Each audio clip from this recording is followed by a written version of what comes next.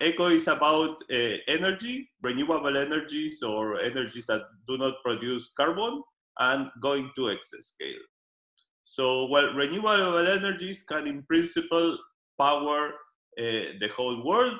Here in green, you see the amount of energy that solar energy that comes to the Earth per year, and the small dot in brown is the amount of energy really used. Or you can also see wind. All of them could cover ideally the whole need of energy. So, well, we are currently at a transition in energy. Due to climate change, we need to move fast towards energy that do not produce carbon dioxide. And on the other hand, at the computing world, we are in a transition because the architectures, computer architectures that we have now, as you already know, cannot scale up. They would consume too much energy. So, well, EoCoE is related to these two revolutions that must happen. And so it's organized in 4 key exascale technical challenges and 5 renewable energy scientific challenges. I am the leader of one of them, that is wind energy. So we are concentrated on 5 low carbon energy sources: meteorology, material, water, fusion, and wind. And we are redesigning codes in these fields to going towards exascale. So I will briefly introduce the different scientific challenges. The first one is meteorology for energy. I'm not an expert in this, so I will just present it very lightly. So this is the typical codes used to simulate the weather. Mesoscale simulations, typically known by this name. So these are codes that simulate the wind and the temperatures over a huge piece of land, a whole country, or even all of Europe. And this is important for energy, both for wind energy and for solar energy. And it's important to reduce the uncertainty by performing very huge ensemble calculations, that is 1,000 of calculation at a time with different parameters. And well, this is the main challenge here for this for this scientific challenge, and the codes used are ESIAS and EURAD-IM. Water for energy. This is related to the use of water for the production of energy, both hydropower plants and geothermal energy. And it is related mainly to the simulation of water through porous media, that is the flow of water within the earth, and also the surface movement of the water, to simulate, well, the groundwater and the whole river system within Europe. There are 2 codes, 2 flagship codes. This is the codes that will go to exascale: Parflow and Schemat. And we are working on porting these codes to the new exascale architectures. Wind, I will talk about wind later. That is my own scientific challenge, so I will skip this slide for the moment. Materials for energy. This is related to several different areas in energy. For example, solar cells. So the new materials for solar cells, both organic and inorganic. The possibility of simulating more than 1,000 atoms, perovskite cells.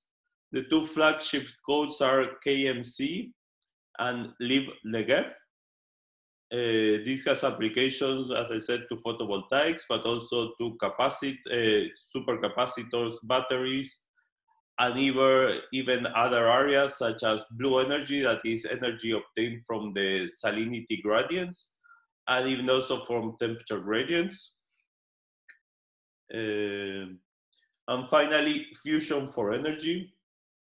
Fusion energy has a great potential. It has been explored for several years now, and it could bring upon a huge transformation. And well, but the computational requirements for these simulations are very big, and the things that need to be understood need a huge computational power.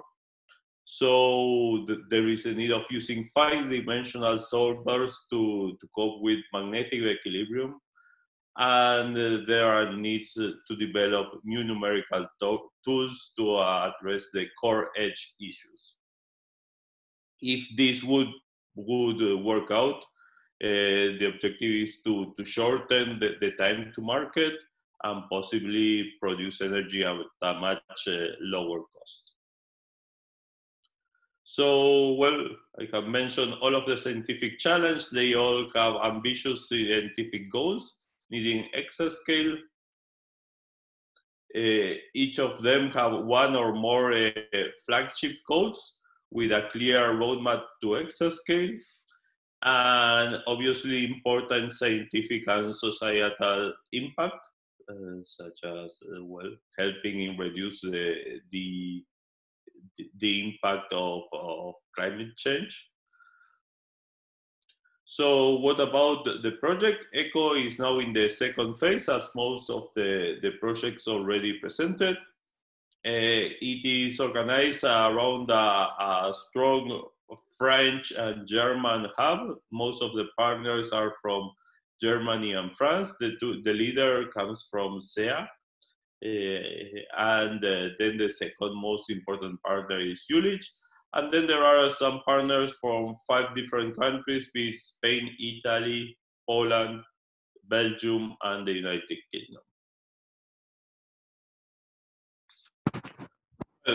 How is the project structure? First, we can see the structure we had in EoCoE1, where we had 4 different work packages: meteorology, materials, water, and fusion. Actually, in EoCoE1, wind was included within meteorology, but actually there wasn't much scientific intersection between these 2 areas.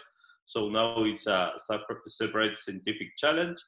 And the important thing that was that in EoCoE there was one work package related to advanced mathematics, linear algebra, numerical methods, and optimization of code.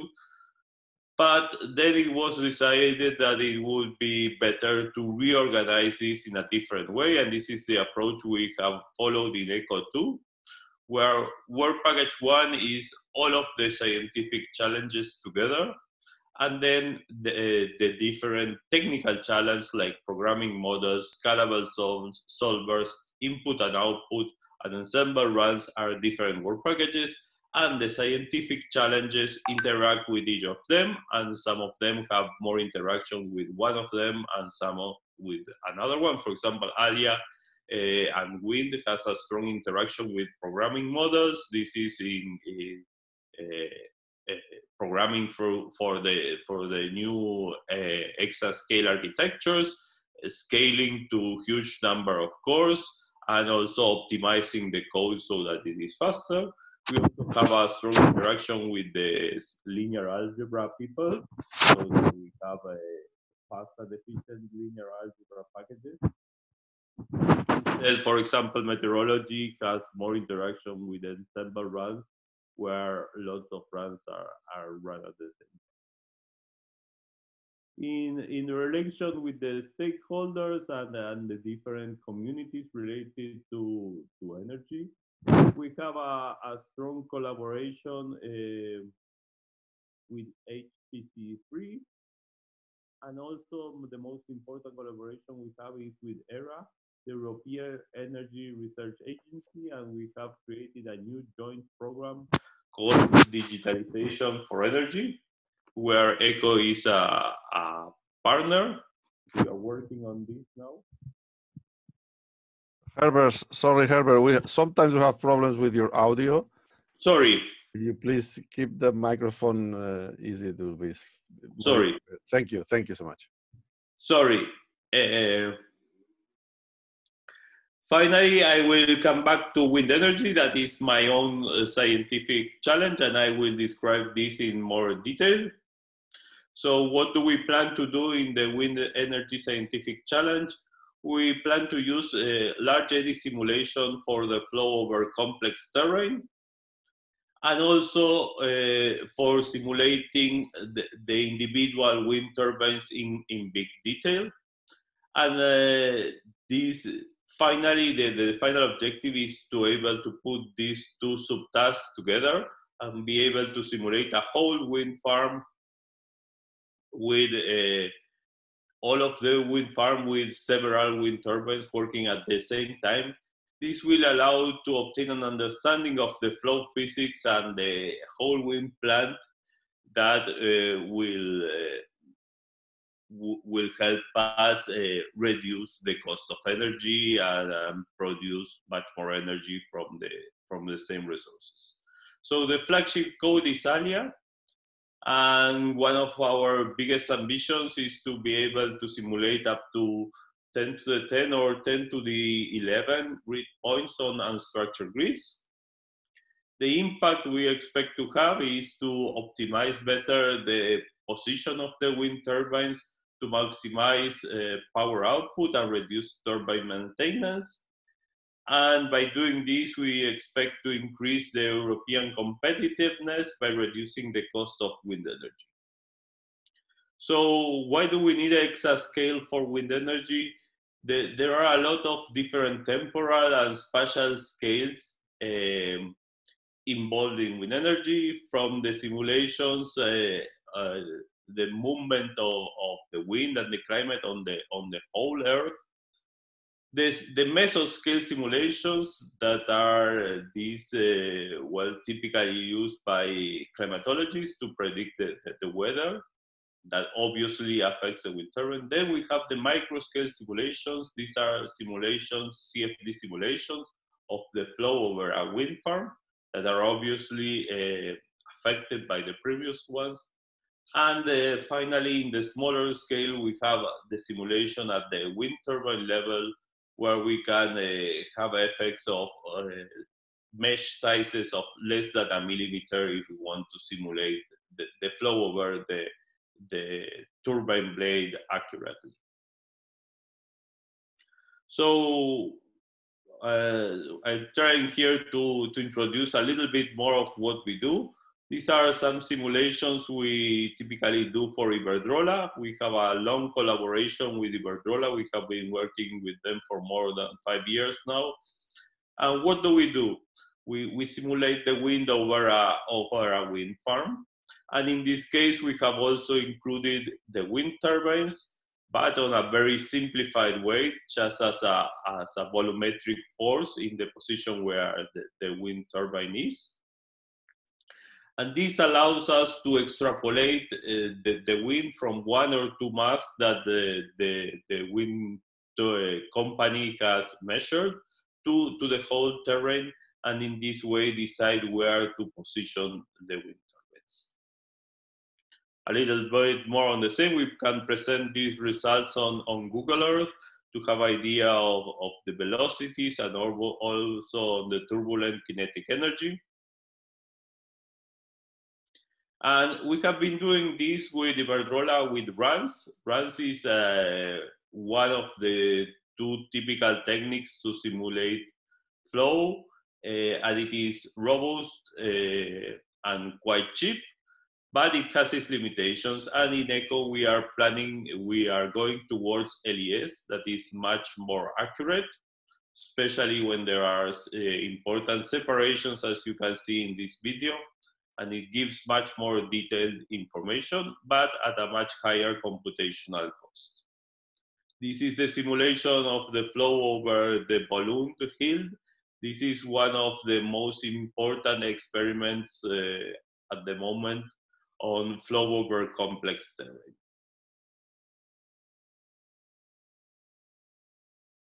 So some of the other work we have been doing, we have been working on the Hornamossen test site in Sweden.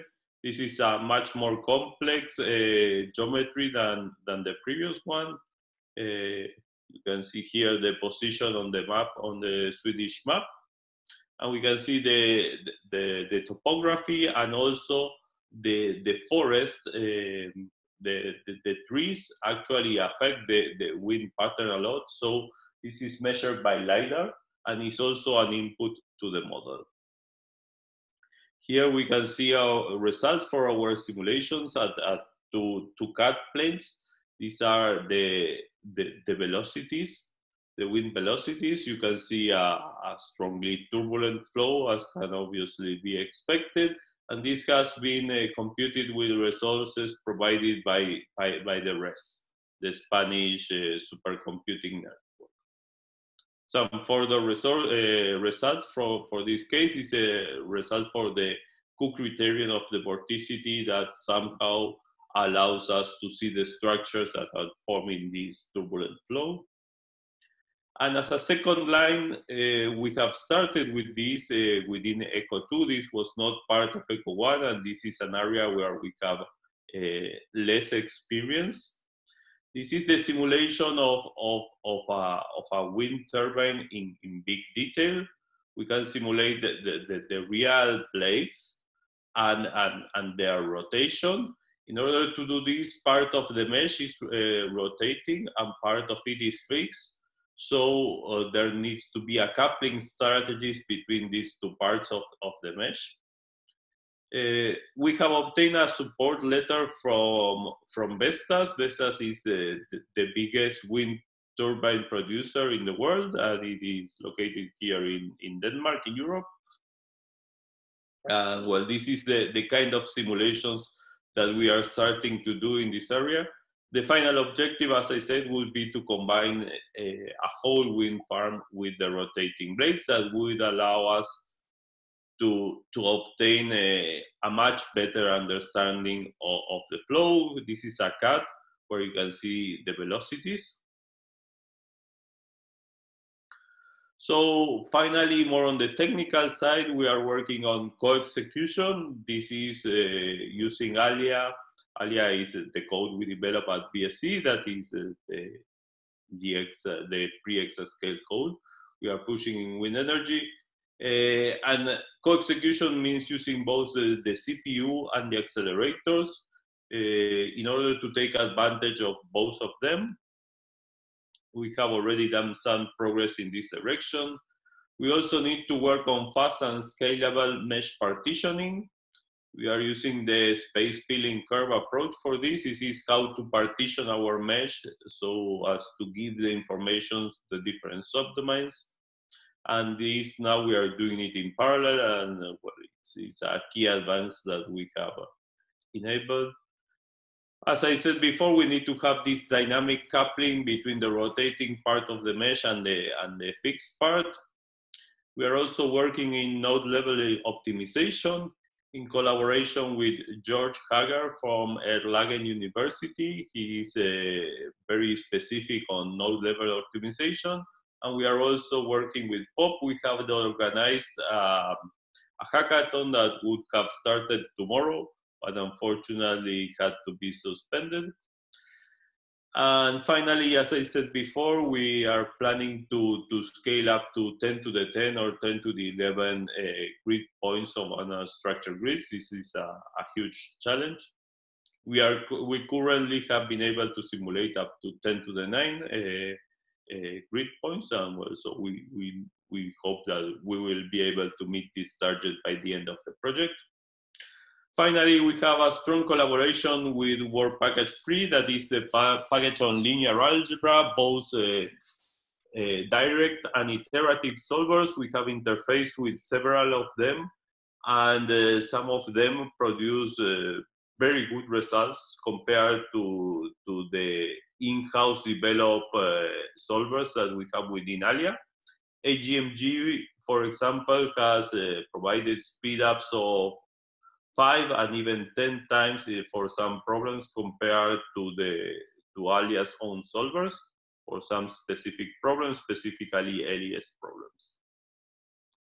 So which are the benefits of all this we are doing on simulating this entire wind farm, including the full rotors?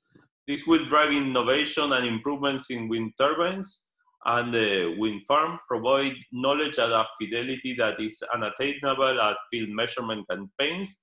It's important to note that in wind energy, experiments are very hard. It's not possible to do an experiment of a real wind farm.